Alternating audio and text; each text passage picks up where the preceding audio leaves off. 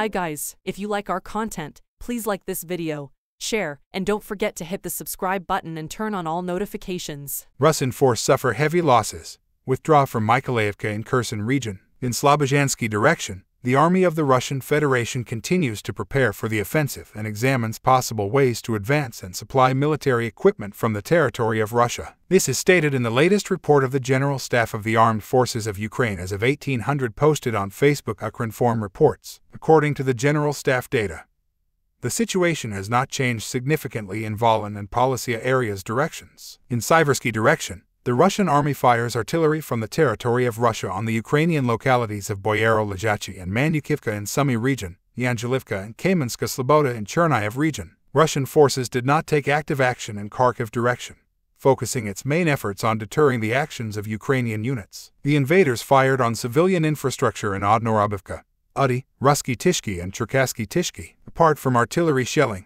Russian forces launched airstrikes on Novoslivka and Lysychansk districts and missile strikes on Soldar and Siversk localities in Donetsk direction. In Severodonetsk direction, Russian forces conducts assault operations in the area of Severodonetsk, Toshkivka, and Ustinivka. Military operations are ongoing in the area of Kamyshuvka, Novoluhansk, and Berestov in Bakhmut direction. In Avdiivka, Kurikov, Novopavlivsk, and Zaporizhia directions, Russian forces have had no success and tries to strengthen the group and make up for losses with outdated and restored equipment. The invaders fired on civilian infrastructure in the area of Posed-Pokrovsk, Osakorivka, Novovorontsovka, Blahodetny, Partizansk and others. During the successful offensive of the defense forces, Russian forces suffered losses and withdrew from the village of Mykolayivka, Kherson region, stirring panic among servicemen of other units of the Russian armed forces, the General Staff informs. In Kryvyi Rih direction,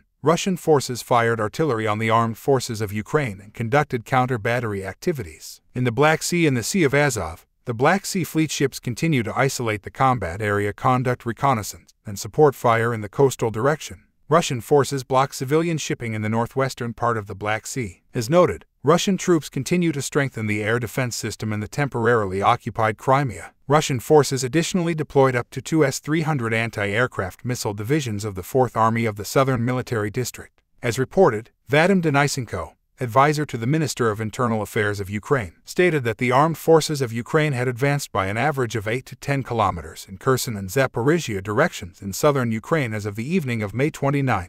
Don't forget to like, share and subscribe.